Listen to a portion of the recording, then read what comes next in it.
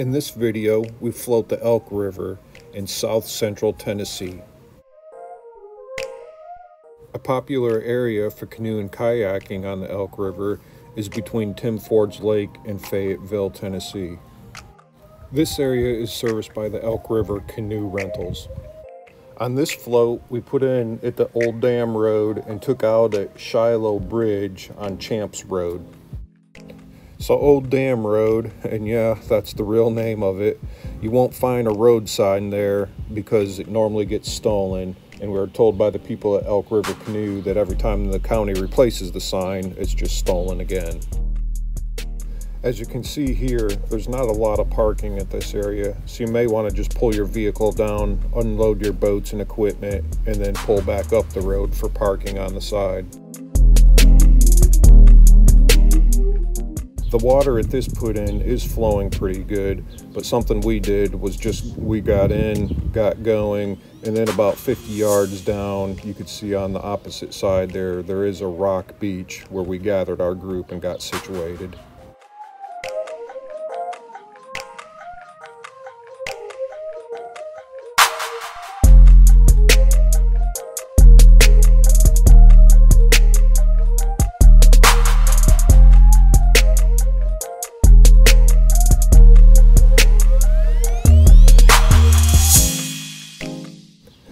The Elk River is about 195 miles long, and it starts up at the junction of Laurel and Jay Creeks up on the Cumberland Plateau.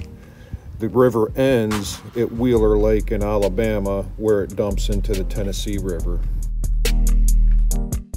For this paddle, it was about 3 miles straight line from start to finish, but with the curviness of the river, it was much closer to 7 miles.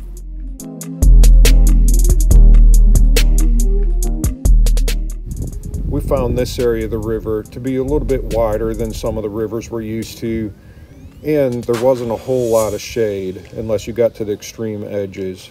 There was a lot of sun on this day. It was in the high 90s, and we took a pretty good beating from the sun, so don't forget your sunscreen and protective clothing.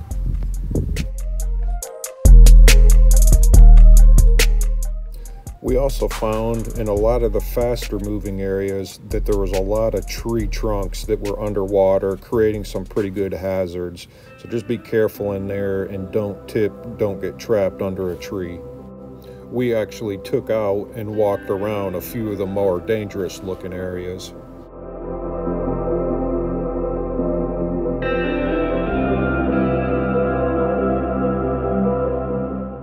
So a quick shout out to Elk River Canoe Rental.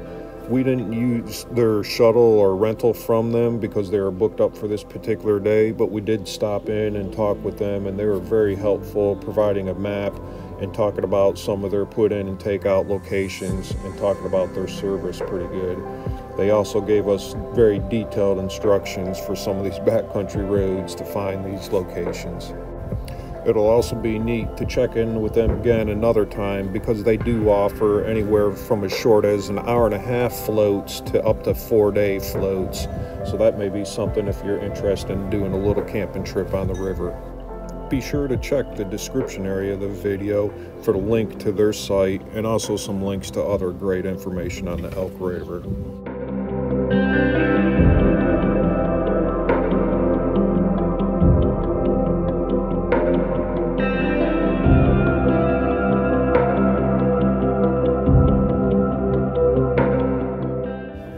You'll know you're approaching the Shiloh Bridge takeout because it's the only bridge you will see on this portion of the float.